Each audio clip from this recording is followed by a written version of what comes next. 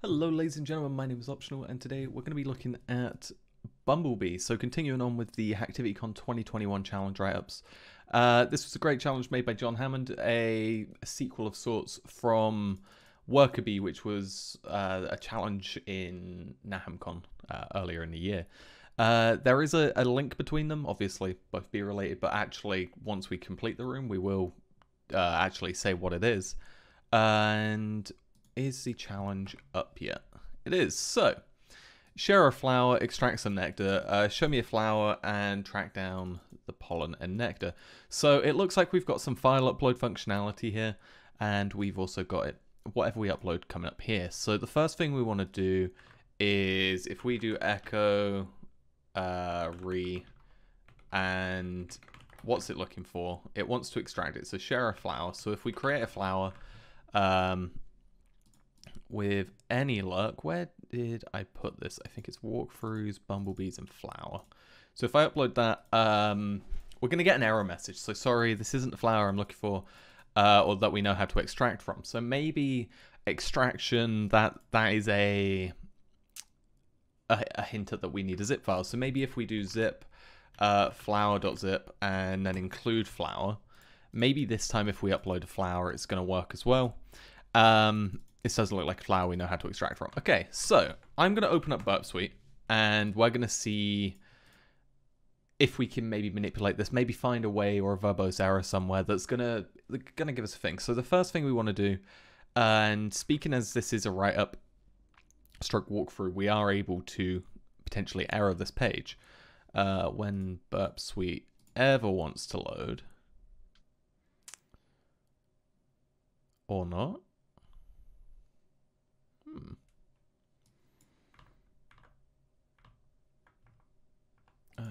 There we go. Burp Suite. Hello. Or not. There we go. Come on. It's on a go slow today. Right. Anyhow. So essentially what we want to do, or what I'm going to try and do, we're going to start looking. We know flower.zip doesn't work. We know we're trying to create something that is going to zip or pull from.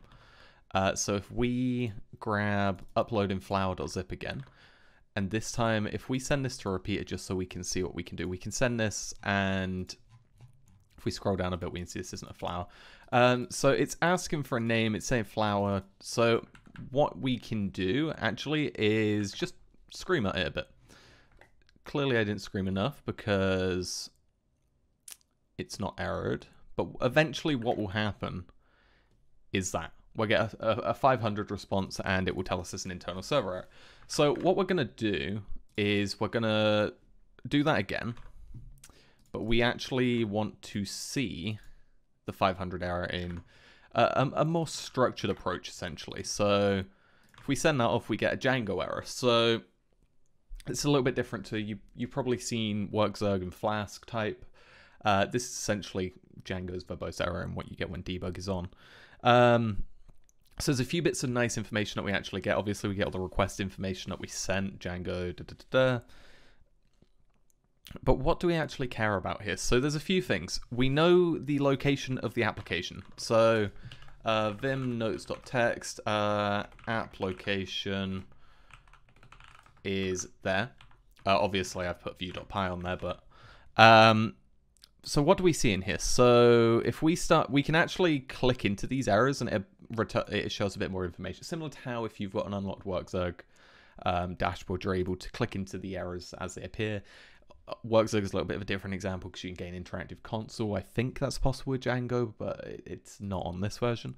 But what we're actually looking for is this. So if not string request.files flower ends with .flower. So actually this is being useful because it tells us that we need our come on, we want to do flower.flower, and is that going to error this time? Gives us 200. Show me the flower. Success. We've extracted the nectar from the flower. Perfect. So by causing a verbose error, it reveals just enough of that code that we can actually find how to essentially use the functionality of the app. So if we change flower.zip to flower.flower, we can actually see that flower gets uploaded. We've extracted flower, we can click into flower, and it's going to let us download. So that, we now have upload functionality, and because of the upload functionality, we've got arbitrary write. And there's that link between Workerbee from their HamCon and Bumblebee from Hacktivitycon. One is generic read, which is what Workerbee was, and this is generic write. So we now have to think, okay, we can write files. How do we abuse this? And there's a bunch of upload vulnerabilities that you can do, and I think on security, upload vulnerabilities. So on security, similar to how in the previous video, the Go blog video, we referenced an on-security article by Gus Ralph again. So there's actually a few things you can do. You can do a bunch of checks. So they've basically listed what their methodology or their approach to testing upload functionality. So the first thing we see is zip slip. And now this was one of the things that came to mind. It does give us a Python 2, a bit of Python 2 code. So vim gen.py.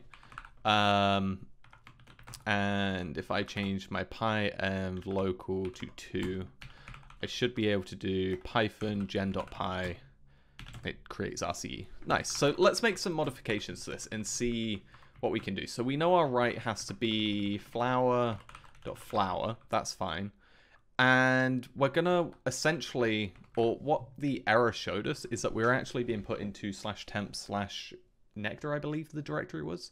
I don't think I stopped too long for that, but we're going to add a few dots. So essentially for each // we're going back one stage in the directory. So a good way to show this is currently we're at Bumblebee and walkthroughs. If I do cd ... or ls ... it's then going to show us the directory before. So that's kind of how zip-slip works. Essentially you are saying go back this many places in the directory and then create the rce.php file. Now this is where it becomes a little bit interesting, because this isn't a PHP system that we're exploiting. So what we know is it's in debug mode, and what debug mode does with Django and Flask alike is it will allow you to make changes to the underlying structure of the application, and it will redeploy the application, right? So the first thing we're going to do is Django Structure.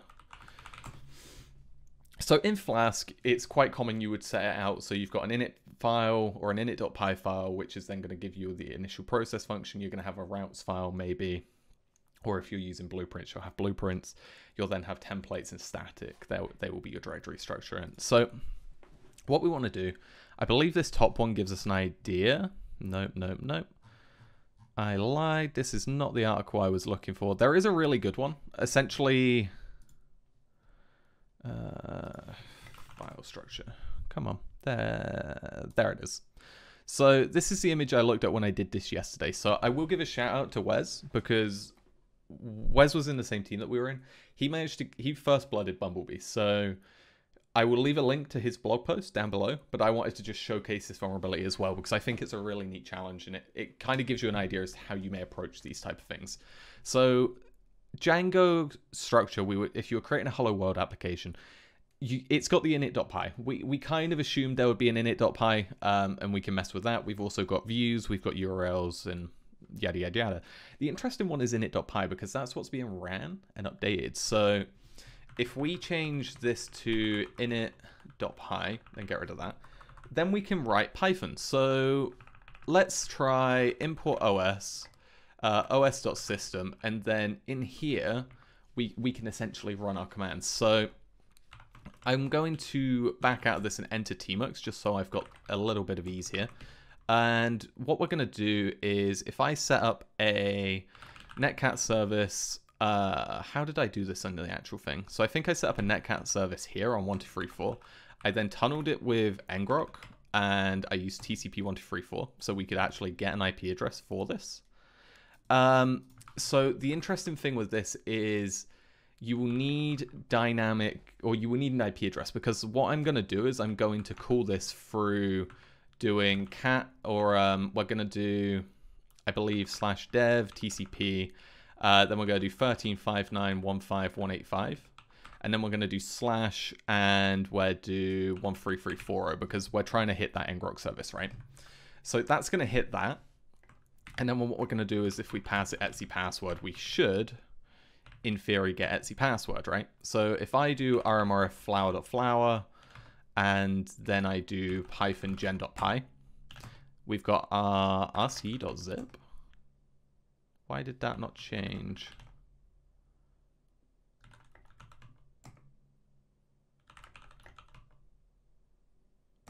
Why did that create that then?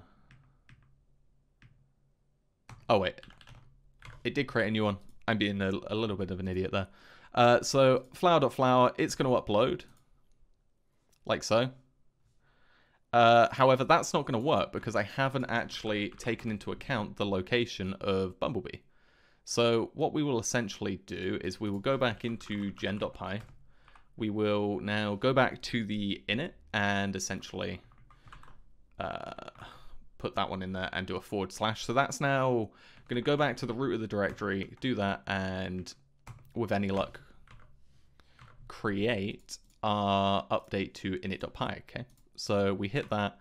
We see the connection. So we know we have that thing. Obviously, if we actually wanted to extract files from this, what we would do is instead of doing dev TCP, we would do hang on, pretty sure it's cat output into dev TCP. I think that's the correct way of doing it. However, we will see. I want to see if this works. Did I regenerate that? I did. No, okay. Anyhow, I digress. So let's go over to revshells.com and actually gain a reverse shell for this. So if we do 1234, so we're going to continue to use the ngrok tunnel that we have. I believe my IP address for gen.py is correct, 13. It is not. So let's quickly change that one over. And while we're at it, we'll also change that to 13340. I tried using a series of these different reverse shells and only this one worked for me. So there is probably a way of doing it. I just ended up using this one because make FIFO seems to work the best for me. So let's quickly generate our new one. Go back to Bumblebee, go into Flower and upload. And hopefully if I've done that correct, it should give me a shell.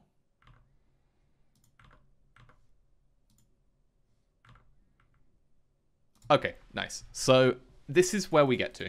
So we see bin bash not found. So how do we go about fixing that error? So all we have to do is in here we're calling bin bash. So let's change that to bin sh, and we will regenerate our flower, re-upload our flower, and hit it again. And this time when it rebuilds and deploys itself, we should get a stable shell. I say should. There we go. So we can do who am I? We are root. So there we go. We can go into root and grab our flag, and there's our flag. So overall, really fun little box. I'd say this is probably easier than Workerbee. However, still a fantastic box nonetheless. I look forward to see what further challenges, if there's going to be any little twists or turns that John's going to do and continue on the B series, or whether this is going to be the end of it. Again, shout out to Wes for actually first blood in this during the CTF. Big kudos to him for that one. Be sure to check out his write-up below. I will leave that in the description, and also I'll leave it as a comment, I believe. Yeah, if you do like the video, don't forget to leave a like, subscribe, and join the Discord. That's in the description. I will hopefully catch you on the next video, guys. Anyway, thanks for watching. Peace out.